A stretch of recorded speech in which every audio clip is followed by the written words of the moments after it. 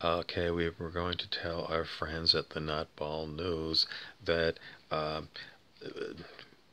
we actually had a visit one time many years ago from the Aleister Crowley.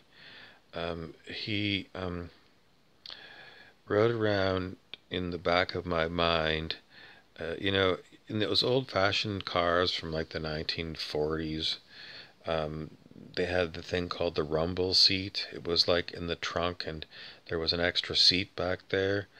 And that's what Aleister Crowley brought to my mind, the feeling of him being in the back seat, but it was a rumble seat, and I was driving my car, and he was back there, but it wasn't in the back of my car, he was in the back of my mind.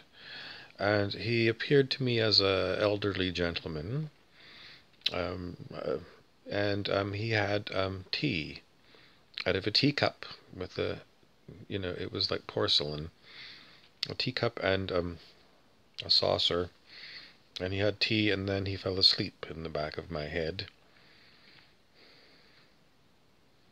He didn't teach me anything. Um, if he told me anything at all, it was just banal. It was just, making small talk. Do I do what I wilt? Uncle Alec. I call him Uncle Alec. I mean, all of the cosmic characters call Aleister Crowley Uncle Alec because he came and visited me, and clearly he's far older than I am, so you got to call him Uncle or something. So he's Uncle Alec, and it was just one time we saw that one of his short form names was Alec, and that's what we like. So he's Uncle Alec to us. And the one time he came, and that was just the one time. He was there for a good long day.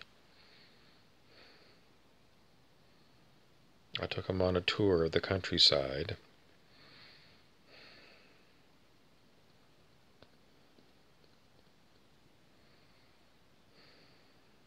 If you look at pictures of Aleister Crowley, look him up on Google or DuckDuckDuck or something, and look for pictures of him. And if you see pictures of him when he was younger and he had his hair, he was strikingly handsome.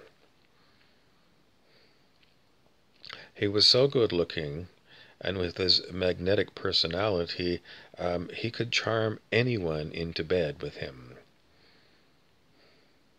Anyone. Could be a low woman, like a street prostitute, someone like that, or it could have been one of the Queen's relatives in the aristocracy. Did he have orgies with? I don't know. Did he do sex magic? I don't know. I wasn't there. I don't know. How am I going to tell you? Was he a bisexual? Reputedly, but it's just talk. But in those days, like the 1920s, maybe the Roaring Twenties. I mean, I guess anything went in those days. And if you watch Downton Abbey, you know that back in those days there were, like queer people. If you're interested in anything to do with lemons, there's nothing better than to get one of those little sweets. It's like wrapped in paper, wax paper, and it's like a very strong lemon.